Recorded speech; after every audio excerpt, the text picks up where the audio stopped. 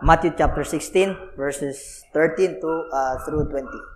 The word says here, "Now when Jesus came into the district of Caesarea Philippi, he asked his disciples, 'Who do people say that the Son of Man is?' And they said, 'Some say John the Baptist, others say Elijah, and others Jeremiah or one of the prophets.' He said to them, 'But who do you say that I am?' Simon Peter replied, 'You are the Christ, the Son of the living God.' And Jesus answered him, 'Blessed are you, Simon Bar-Jonah, for flesh and blood has not revealed this to you, but my Father who is in heaven.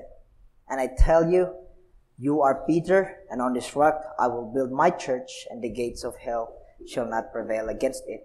I will give you the keys of the kingdom of heaven, and whatever you bind on earth shall be bound in heaven, and whatever you loose on earth shall be loosed in heaven.' Then he strictly charged the disciples to tell no one that he was the Christ." Thus far ends the reading of God's holy and inspired word of God. May He add His blessings to it. Okay, maayong hapon sa atong tanan. Again, so, nanata karon sa question 42. As an introduction, para lang masabtan nato ang flow. Last week, naisgutan na nato ang name, di ba? Sa outline na to, nahuman na to sa person of Jesus Christ. Then, nahuman na po to sa nature of Jesus Christ. Last week, we talked about the name of Jesus Christ. Nakita na itong significance sa iyang ngalan. And this afternoon, we will talk about the office of Christ. So, office. So, mag-isgot tag office, kanang opisina, mura tag building bitaw. Pero in biblical, or in a Christian theology, ang office nga ginaisgutan din is kanang duty or gi-charge kay Jesus with an authority. Pare-parehara siya sa language sa kuan mismo, no? Kana sa secular. Now, para masabtan nato kay murag, para mas maklaro gina to kay last week nagisgot tag mediator, why the mediator called was Jesus, why he was called kaning Jesus, and then karon na pod nagisgot ta pod tag mediator nganong gitawag siya mediator ni Christ. So para masabtan nato, after nahulog ni Adan mismo sa Garden of Eden, we already know, or we already understood nga naanay kinahanglan og mediator. And so we understood nga kani nga mediator si Jesus Christ ni. And then sa pagka-mediator ni Jesus Christ kay na siya buhaton, na siya angay buhaton nga para ma-reconcile mismo ang relationship between God and man. And so sa iyang pagka-mediator, gitawag nato siya nga savior. So parehas last week. Gitawag nato siya nga savior because ang na-broken relationship kinahanglan niya uli, kinahanglan siya mismo ang mag-mediate, ug siya mismo kinahanglan siya ra ang qualified nga savior para mauli ni nga relationship. And sa pagka-savior ni Jesus Christ, as we already understood nga na siya dapat i-fulfill ang iyang passive o iyang active obedience na nga kinahanglan siya magkinabuhi perfect, righteous, and then kinahanglan po niya sacrifice ang iyang kaugalingon para mahimong ma-reconcile mismo kung ang relationship sa Ginoo sa tao, which is atong gisgutan nato ni agi nga atonement. But sa pagka-savior ni Jesus Christ, napa siya kinahanglan i-take up nga office.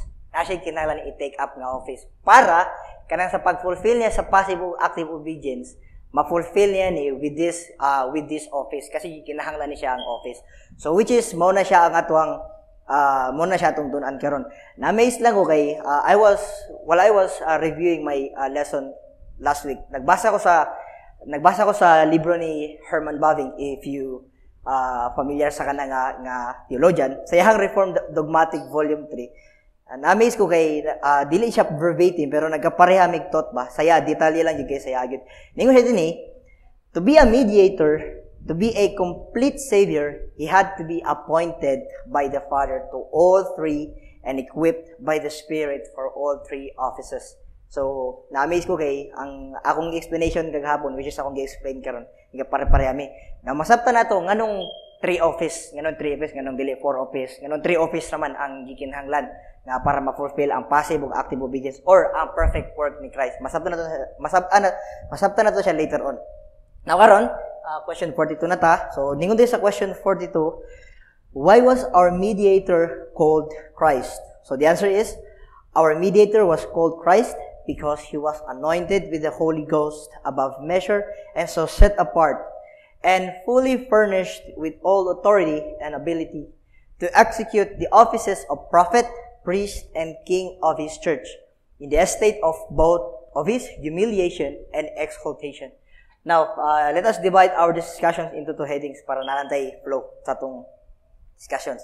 So, ang una diya is, ganun gitawag siya nga Christ because he was anointed to appoint into a special office. That is the first point. And the second point is, he was provided with power to perform the special offices. So, dali ra sa timanan ba? So, una is, because he was anointed to appoint into a special office. Again, why was our mediator called Christ? So, nanali atong points. Our mediator was called Christ because he was anointed with the Holy Ghost above measure. Now, ang Christ dia is dili na siya apelyido ni Christ nga usay madunggan nato Jesus Christ, ba? So si Jesus yahan ng ngalan usay some other sa name sa uban ng mga systematic theology ilang giklaro nga ang ngalan gid nga nakatatak gid kay Jesus is Jesus the Nazareth or Jesus the Nazareth or the Nazarene kay taga Nazareth man si Jesus. Now kaning Christ, this is not a kanang surname ni Christ or ni Jesus, but it is a office. That is why nagisyo tag office or title na ni Christ. Ang the word Christ is an English form of the Greek word Christos. So mo na siya kana makadungog tag Christos. English ana is Christ, and in Hebrew mo na siya madunggan nga Messiah. It is Messiah. Both of them conveys the same meaning, which is the anointed one. Mo nang gindigay sa tong catechism. The meaning of Christ is simply means the anointed one. Now sometimes makadungog ta sa uban nga mga tao nga mag-explain sila sa prophecy nga kaning nga prophecy as the Israel understood nga sabtan sa mga Israel kani siya nga prophecy, they anticipate the coming of Messiah, which is si Christ. So murag kuha na siya kanang redundant na siya. So Christ and Messiah are the same thing, isa na siya kay sa Hebrew Messiah, and then sa Greek is Christos or sa English Christ. So meaning na the anointed one. Now the idea of anointing is an Old Testament practice. The process is pouring out or sprinkling of fragrant oil into the representative's head. Now, kaning oil din this is not just an ordinary oil. So, kani siya nga oil din makita nimo sa Exodus chapter 30, verses 22 to 30. Dili lang ako siya basahon, pero akong i-explain dito nga, si God mismo, God, gi-command niya si Moses, magbuhat sila kanang fragrant. That is why gitawag siya nga fragrant nga. Kinay purpose ang Ginoo ana nga kinahanglan siya humot, and at the same time naagit siya na siya kaugalingong formula ba. And isa sa commandment sa Ginoo kang Moses nga walay dapat mo awat ani. Walay dapat mo awat ani nga oil. It is because kani siya nga oil na ani siya purpose, and kani siya nga oil nga gi-recommend sa Ginoo kay Moses is the purpose of anointing. Now, the oil symbolizes Holy Spirit who would enter into their hearts and equip them with the necessary ability to execute this special office. In the Old Testament, we believe and we have already understood ang mga types, mga signs, katong mga nahitabo sa mga Old Testament na mga signs o mga symbols. We all know some of the types, kaya na may mga types good nga, dili siya related sa redemption or sa redemptive history. But na yung mga types dito yun nga nag-point mismo kay Christ, nag-point mismo sa Ginoo mismo. Now kaning oil din nga ginagamit mismo sa Old Testament nga para mag-anoint og kanang mag-anoint og kanang representative nga paraan nga office. Ang ilang ginagamit ani nga oil is katong gikuman ni Moses sa Exodus chapter 30. Now again, the purpose is it is fragrant because ang iyang purpose, pag naay representative nga ibutang sa office mismo, i-pour out sa iyong ulo. And so, ang iyang aroma or ang iyang baho mo, mismo, di ba, masimutan. Now, the purpose of the fragrant is, kung naay gi-appoint ana nga office, kung naay makasimot, makasabot ang mga katawan sa Ginoo nga kana siya nga tao, gi-appoint na siya na nga office. And at the same time, ang fragrant mismo sa oil mismo, mo to siya nag-represent nga, kana siya nga tao, represented na siya. In other words, naa sa iya ang Ginoo. So that is why naatay mabasa for example sa Psalm, wala lang ko abalo dili lang ko abalo sa exact niya nga nga some, pero katong gigamit mismo nga touch not my anointed one, which is si Saul mo gipasabot niya to. So muna ginagamit uban sa mga pastor nga ug biklon sila ug libakon sila mga membro, touch not the anointed one. Mo nilang ginagamit pero dili na siya mao because ang gipasabot ana nga touch not the anointed one is the king. So king na siya pasabot. So mo ni purpose sa oil or sa fragrance sa oil mismo nga ang bahaw ana niya mismo magrepresent na siya nga kani siya nga tawo nga gi-appoint ana nga office, nagrepresent na siya nga Ginoo na sa iyaha. And so in other words, they will be able to identify nga kani nga tawo consecrate niya siya sa Ginoo para ani nga office. So in other words, you must submit to his authority kay mo man na siya ang office pasabot ana nga office. Now again as I said, ang oil symbolizes the Holy Spirit. Masabtan nato later on nganong nganong kani siya nga types or fragrant or pouring out of the oil symbolizes the Holy Spirit. Ay tungod ay it is a prefigure or a types. Pagabot dito sa New Testament where Jesus was anointed, dili na oil ang gigamit sa iya. Ang minaog sa iya is the Holy Spirit himself, the third person of the Trinity. Nga ni descend sa iya just in a form of a dove. So many commentators nagingon sila nga wala kayo nila na sabtan anong dove, form of a dove, but some by the scripture, because dove is undivided nga gikuman sa Ginoo nga ang mga birds dili siya i-divide, and so gigamit nila na siya nga portion or gigamit nila sila nga scripture para ma-sabtan or para ma-explain nila ang dove diri is in other words whole, in other words dili siya partial, in other words whole siya. That is why nagingon ang atong catechism above measure. So ato na siya masabtan. Ang set apart din mismo, pasabot na set apart implies na siya nga consecrate. Once you are appointed to an office or a certain office, you will be consecrated. So mo na siya pasabot na set apart. Consecrate ka kay appoint na ka sa office. Now, anointing is a ceremony by which the representative will be divinely consecrated and appointed into a special office. Now, in the Old Testament, ang special office nga ginamention diri ang ginamention mismo sa mga theologians is prophet, priest, and king. So kani sila nga mga offices, mora ni sila ang mga offices mismo nga that speaks of authority, that speaks of kanang prefigure or types mismo sa unsang reality mismo dito kang Christ. Kani siya. Nato na siya masabtan later on nganong office, nganong ang office is prophet, priest, and king. Anong tuluran na siya. Now, there's an example diri sa 1 Samuel nga passage. Sa 1 Samuel chapter 10 verse 1 ningon dinhi. Then Samuel took a flask of oil. So mo na siya nga oil nga gigamit buhat or gikuman sa Ginoo kay Moses nga ipabuhat dito sa Israelites. A flask of oil and poured it on his head and kissed him and said, "Has not the Lord anointed you to be prince over his people Israel? And you shall reign over the people of the Lord, and you will save them from the hand of their surrounding enemies." In other words, once na-appoint ang isa ka representative, then na-inaugurate na ang iyang office, and then that's the time nga mag-start na siya sa iyang office mismo. And they shall be the sign to you that the Lord has anointed you to be the prince over his heritage. Again, but in the case of Christ, there's a bit difference. Kasi nga, ang sa Old Testament is types rato siya.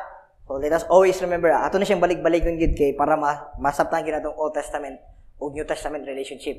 They are types or sa shadows or mga signs, and all of those types, shadows, signs nga related mismo sa redemptive history, it points to Christ mismo. Again, the difference is in the Old Testament, it is used gagamit sila oil, but pagabot kay Christ, it is the Holy Spirit ang ni descend sa iya to inaugurate his appointed office.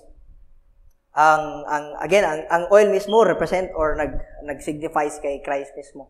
So mo na siyang pasabot anang oil or fragrant oil, nag-signifies na siya mismo sa baptism or dito sa gamiton mismo nga element dito, which is gisignifies ang Holy Spirit.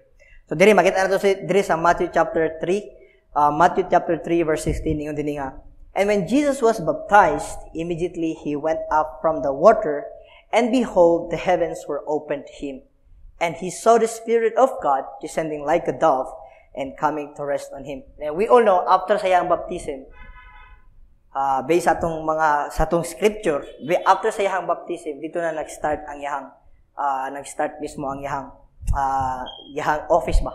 Ang iyang office. This is in a particular kay akong gisabot og ayo kay daghan man gud nagtuo man gud even mga theologians sa mga church fathers na nagtuo sila nga because Christ is only one person, so ang work mismo ni Christ as a priest, prophet, and as a king is succession na siya. But later on atong ma-explain ato siyang i-explain nganong dili siya succession because si Christ mismo, as we have learned, kay mga millennialist man ta. So ako gyapon i-connect ito. When Christ came, he came as a king. Nahimo na-establish na mismo mo nang we believe nga ang kingdom sa Ginoo na inaugurate during the time Christ came.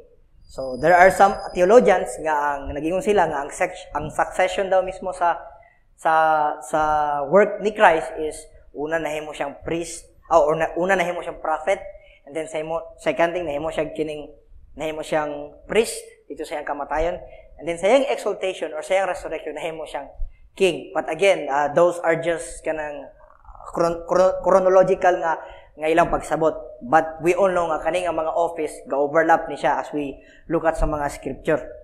So, ingon diha, it is above measure, meaning without limit. Kanang above measure that, in other words, without limit. For not only that he will be empowered by the Holy Spirit to fulfill the office of prophet, priest, and king, but he must be kept holy, undefiled, to flawlessly accomplish the role of being Messiah or Christ. So, mas masabtan pa natin dito. So, what is the role of Christ? So, muna siya, what is the role of Christ? As indicated, nasabtan man na to. And that will lead us to our next point. So, again, gipakita lang din nga ang Christ, ang meaning sa Christ is, He is the Anointed. So, sa iyang pagka-anoint, sa iyang title mismo sa Christ, giprefigure mismo sa prophet, priest, and king in the Old Testament.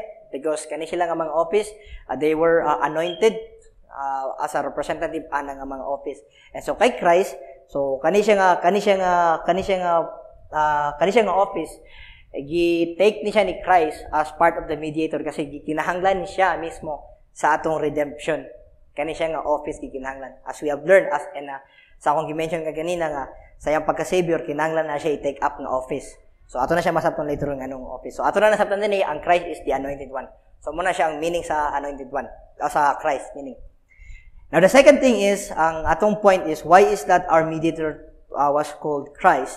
The second point is, because He was provided with power to perform the special offices. So, again, the first one is because He was anointed to appoint into a special office. And the second thing is because He was provided with power to perform the special offices. So, Nadia, and so set apart and fully furnished with all authority and ability. Now, kaning authority and ability, this speaks of His three offices. Dili na siya kay authority, nagisgot lang sa iyang king, tapos yung ability, nagisgot sa iyang prophet, o sa iyang pagka-priest. So, kani sila nga authority o ability nga gihatag or gi-provide mismo sa Ginoo kang Christ, through the Holy Spirit, kani siya, nag-relate ni siya mismo sa yang three offices.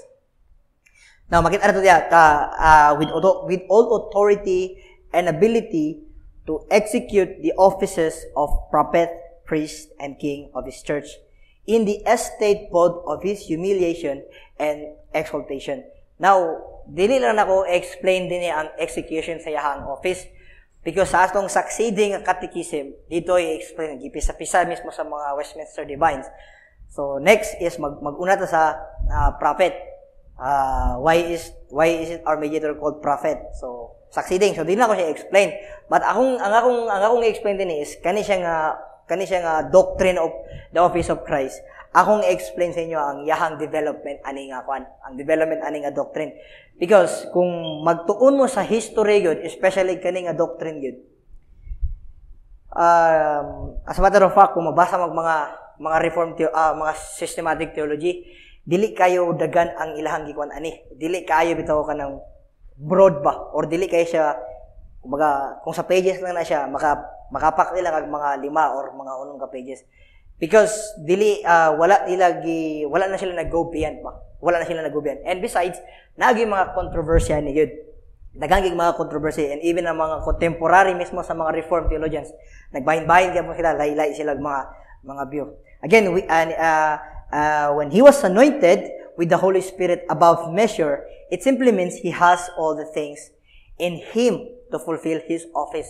In other words, above measure means without limit, nanasaya tanan, ang tanan nga necessary nga para ma-fulfill ang office, nanasaya mismo tanan, o wala na siya gikinahanglan, o wala na siya lain nga kanang something kulang pa. In other words, nanasaya tanan. But ultimately, it is above measure for the purpose of keeping him blameless until he fulfills his work.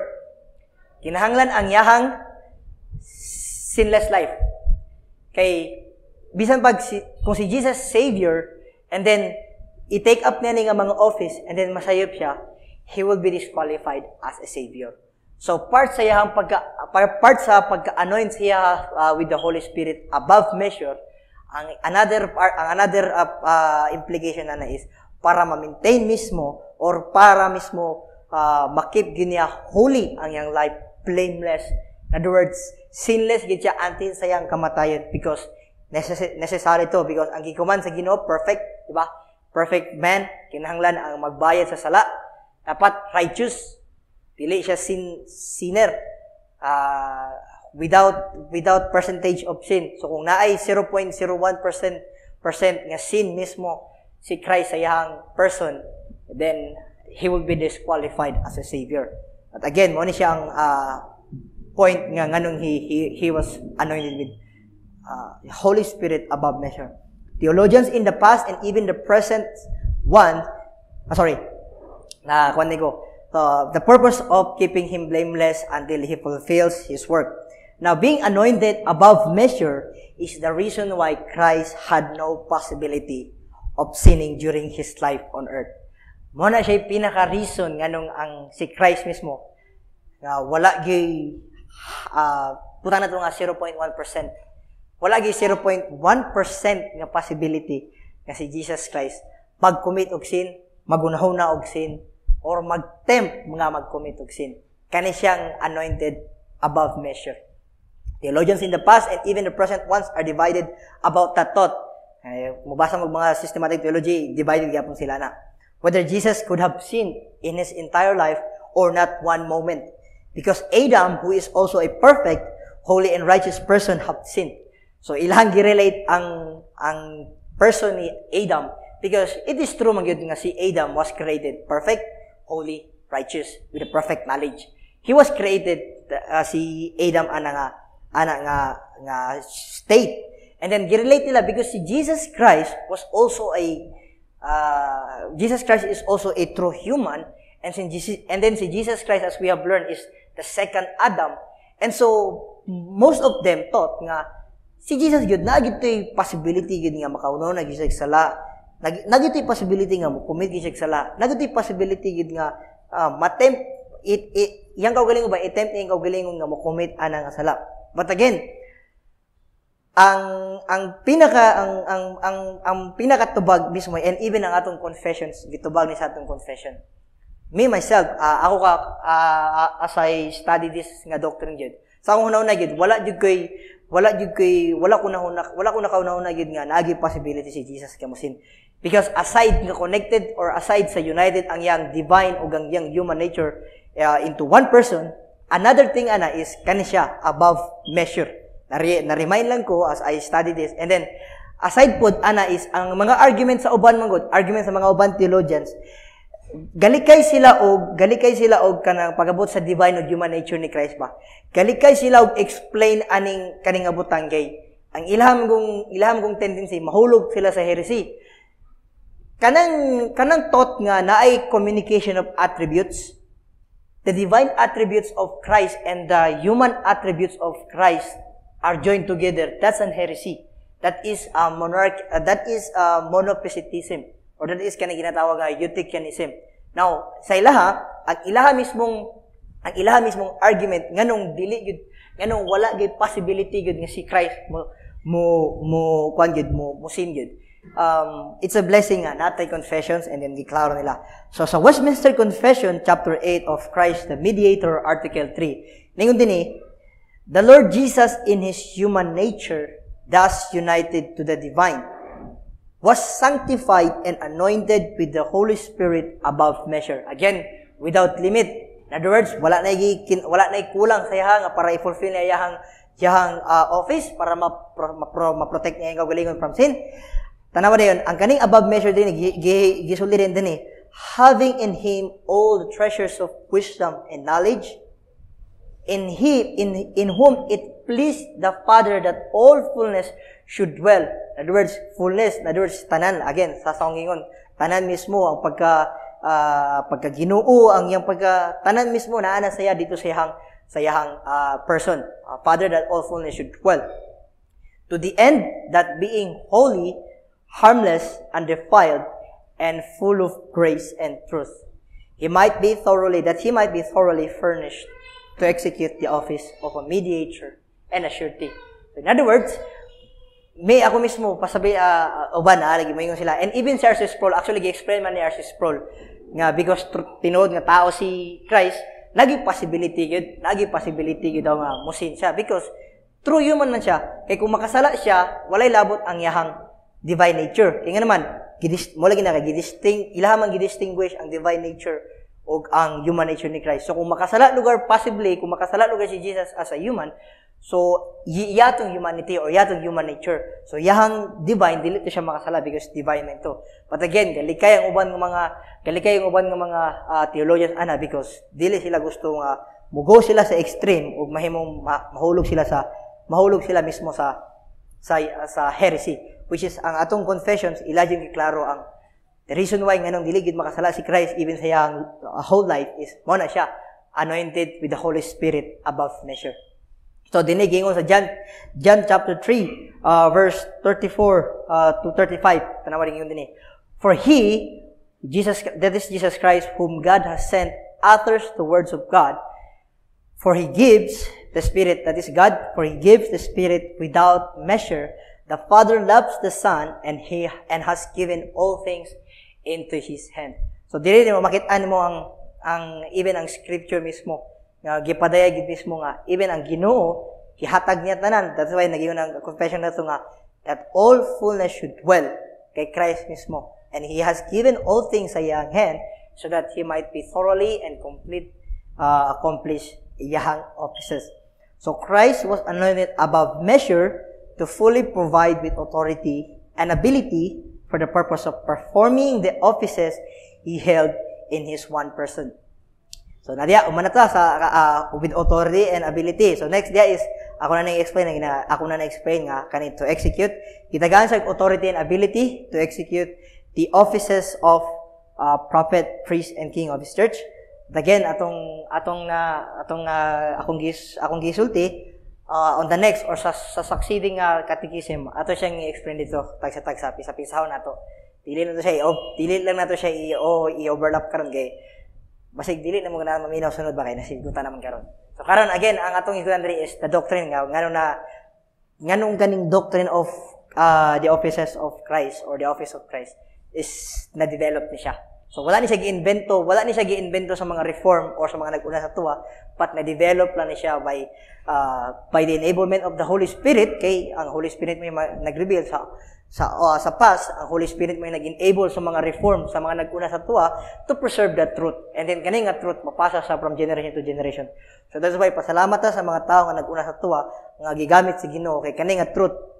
Kung sa uban pa ni nga mga churches, bag-o ni sila ha. As a matter of fact, moingon sila nga heresy siguro na ginatudlo dire. Pero this is not new. New lang sa tuwa kay bag-o na to madunggan. Pero this is already old because truth is old man ang truth. Wala man na ageless man ang truth. So the doctrine of threefold office was not yet fully developed until the 16th century. This was the time of the Reformation.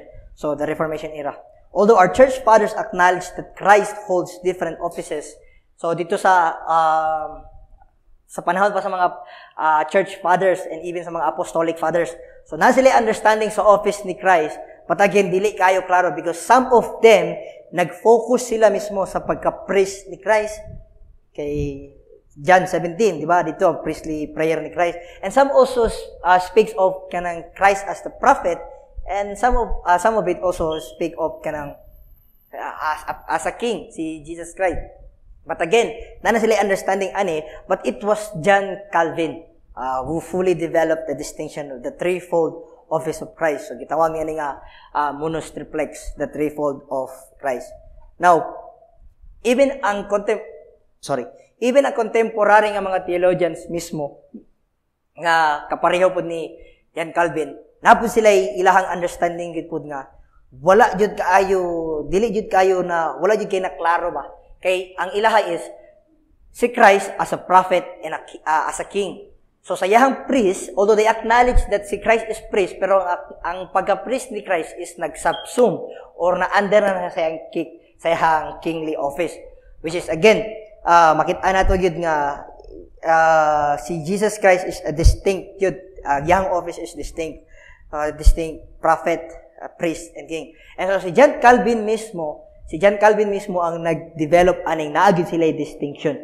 Kung magbasa mo bisag kinsa nga mga reformed systematic theology, basta reform, ang ilaha yung recommendation or ang ilahang mga notes pagabot aning office, mag-point yun kay John Calvin. Kay si John Calvin mismo ang nag-develop sa distinction. Dili si John Calvin na nag-create or nag-kuan ani mismo nag-create ani nga doctrine ba. Gidevelop lang ni John Calvin mismo ang distinction sa iyang office. Because again, as we have understood, kung nasabtan ninyo, kung na-remember mo sa katong, ang revelation mismo sa Ginoo, ang doctrine is, na siya ginatawag na seed form, and then, later on, nag-grow, and then, mas naklaro naman siya. So, from the time sa apostolic, or even sa time mismo sa mga church fathers, seed form pa to siya. Kaya siya nga doctrine, seed form pa to siya. Na sila understanding, pero wala pa yung kayo nila klaro, na nagi siya distinction, kaya lagi nag-overlap sila, uban lagi, sama-sama yung kanina, na succession. Nag-una si Christ, nag-una siya as a prophet, and then sa iyang kamatayon, nahimo siyang priest, and then sa iyang pagkabanhaw, nahimo siyang king. But again, ang kanisya nga office mismo ni Christ, after mismo, that is why let me lang i-add lang na ko ni. That is why many also theologians nga ang pagka-anoint ni Christ mismo is not only dito sa baptism but appeal dito mismo sa iyang conception. Because he was conceived by the Holy Spirit. So muna siya.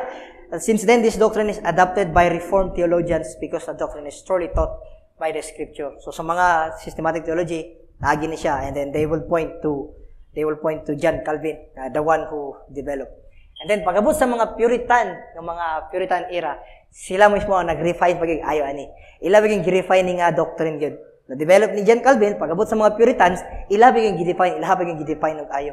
Then mo na nga sa mga Puritans na sila murag mas broader pagid ang ilang ba kay ila pa man gi-refine og gi-expand pagig ayo ang kaning doctrine. Although this doctrine had never escaped from controversy, many prefer to explain that Christ only hold two offices, namely the priestly and kingly office. Some separate the office and prefer from one another. So, some other theologians, even si Heinrich Bullinger, if you know that, kung nakabalo mo nga theologian, so gihold lang niya ang two office ni Christ. And even ang mga heresy or ang mga heretic ng mga grupo like Socinians, ilang gihold nga si Christ is just prophet and king. Kaya ang yahang priestly, they don't believe that Christ is nahimo siyang earthly priest ba. They don't believe on that. So, again, giklaro na siya ni Calvin, and even sa atong scripture, giklaro gina siya scripture. Dili lang jud ginato siya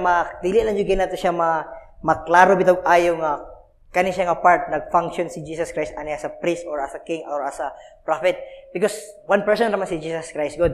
But it does not mean nga kung makabasa ka diag nag-prophecy si Jesus Christ, it does not mean nga wala siya nag-function as a priest as a king. But again, ang yahang pagka-anointed or ang yahang pag-take up ani nga office, mo ni siya ang gidala niya ning office sa yahang one person. That is why nagingon ang atuang confession of faith diri sa akong basaw na kay medyo nalimtan ako butang sa akong outline. Tanawa sa confession sa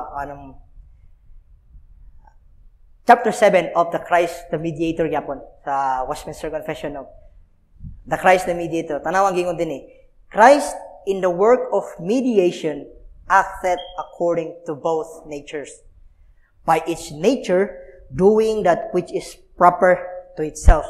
So sa nature ni Christ, duha ang nature niya, ang yang divine, nag-function siya sa divine, and then sa yang nature, which is gitake up niya sa yang office, nga naitulo ka office, ga-function gyapon siya, which is proper to itself. Yet, by reason of the unity of the person, that which is proper to one nature is sometimes in Scripture attributed to the person denominated by other nature. So, kani siya nga point, kani siya nga passage, or kani siya nga section, nagsisiguro siya sa divine nature of human nature ni Christ. But again, makita mo din ang implication mismo sa yahang kingly or sa yahang office mismo.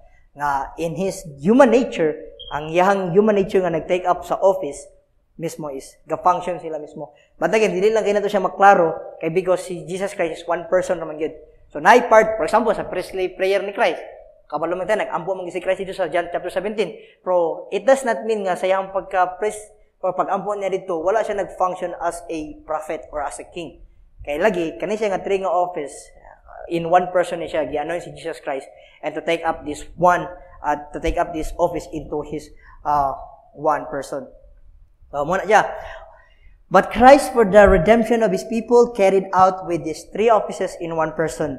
When he came into the earth, he held the three offices, and even in heaven, he remained our prophet, priest, and king. So we already understood, di ba, na si Christ dito, he's a king, he is already enthroned dito sa yahang trono. And then, makita niyo mo dito nga, ang kwan mismo, ang yahang, as we have learned in the past, he continues his intercession, he continues his ruling, through the Spirit and through the word of God. But again, kani siya nga passage was also prophesied in the Old Testament. So Isaiah chapter 61 verse 1. So diri mo makita ang implication sa tulo ka office. The Spirit of the Lord God is upon me, that is Jesus Christ, because the Lord has anointed me to bring good news to the poor. So makita naman bring good news to the poor, to reveal the way of the Lord, to reveal how the people to be saved, his elect. He has sent me to bind up the broken-hearted. Ba makita nimo diri ang yahang broken-hearted. We have sinned, we have broken the law of God, and we are alienated from God. And so by Christ's priestly work, he reconciled us. And then to proclaim liberty to the captives and the opening of the prison to those who are bound.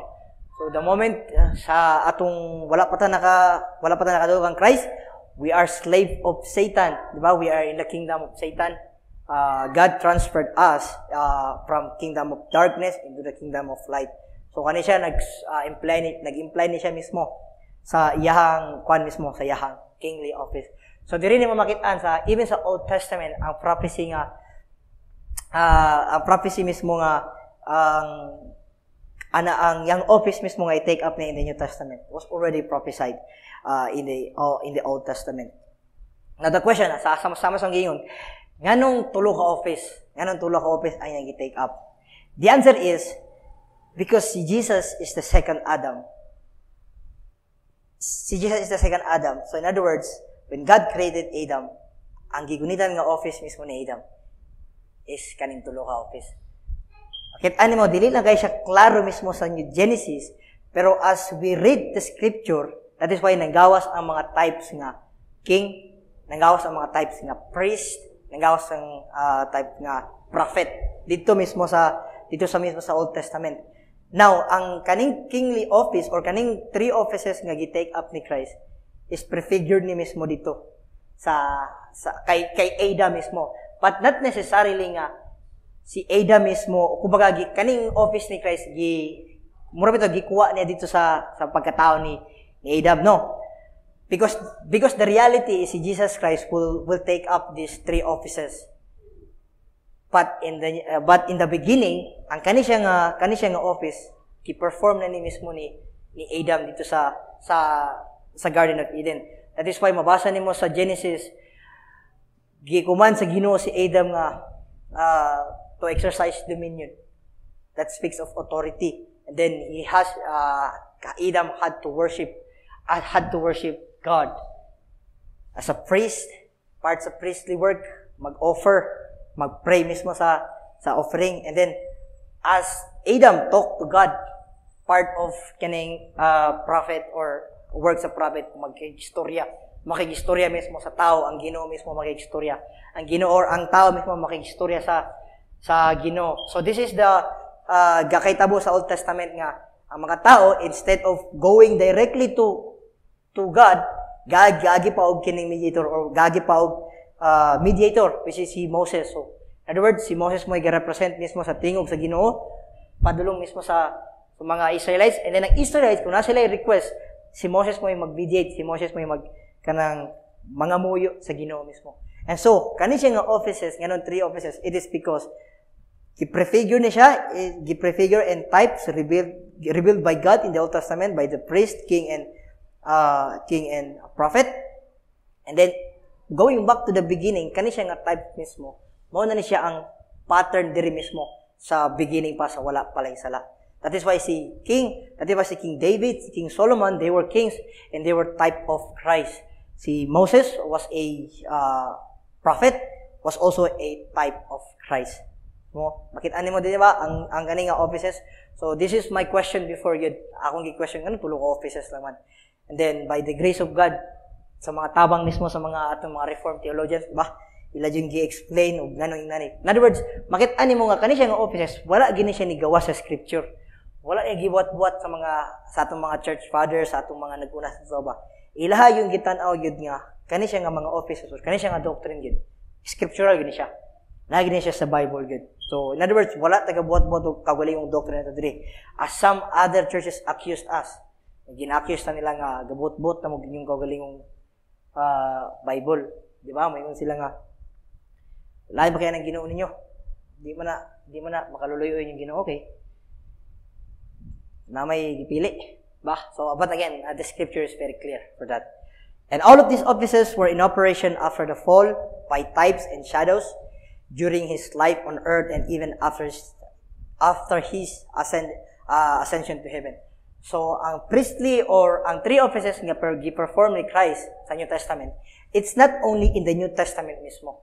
And even mismo sa Old Testament, kani siya nga office ni Christ mismo, ga-operate na siya during that time. Again, because ginatawag na ito nga progressive revelation, dili lang kayo siya klaro sa Old Testament. Pero pag madto ka sa New Testament, dito nimo makitaan nga ang katuding mga theophany or the appearance of God in the form of light, in the form of smoke, in the form of burning bush, or theophany. So makita niyo mo dito nga kani siya nga operation, ga-operate na siya during sa time mismo sa Old Testament. Now, and all of these offices nga gi-perform ni Christ dito mismo sa sayang state. Now, we will talk about the state of Christ. Kaning tibok kinabuhi ni Christ ba? Ikan sa iyang pagkatao until sa iyang pag-ascend sa heaven. Kana siya nga part, kana siya nga area sa iyang life diya. Ka-function ang iyang offices diya. That is why the very reason why nganong kung ikaw nagtuo ka kang Christ, the very reason why nganong luwas ka, because of this, he performed ni Christ, he as a Savior, and being a Savior, he took up the 3 offices, kay gikinahanglan na siya para sa atong kaluwasan, para ma-fulfill o ma-perfect ang redemption. As we have learned before, di ba, itong nasigutan, nga giluwas sa Ginoo, perfect na nan. Wala lang na ito gi-explain ito, kay mag-overlap man. So, karon mo ni siya ang pinaka-point, nga sa pagka-Savior ni Jesus Christ, gitook up niya yung offices, kana siya nga offices, kinahanglan gikay na siya sa atong kaluwasan. So that is why kana siya nga offices, gi-prefigure mismo dito, gi-prefigure mismo sa Old Testament, and even kay Adam mismo nga yan na nang gi-hold nga office. And we will talk about the state of Christ soon. Kanang ginatawag nga the humiliation or the exaltation of Christ. So ang humiliation, that speaks of his entire life. So maibawaan na later on the state of Christ, and the exaltation sa pagkabanhaw niya padulong dito mismo sa heaven. So therefore, the whole life of Christ in every aspect and in every angle of his person and work is dedicated for the salvation of his people. There is not single moment in his life that he wasted it for himself. We see his faithfulness in holding the three offices in his whole person for the purpose of the complete redemption of our body and soul. So the question, why was our mediator called Christ? Answer, our mediator was called Christ because he was anointed with the Holy Ghost above measure and so set apart and fully furnished with all authority and ability to execute the offices of prophet, priest, and king of his church in the estate both of his humiliation and exaltation.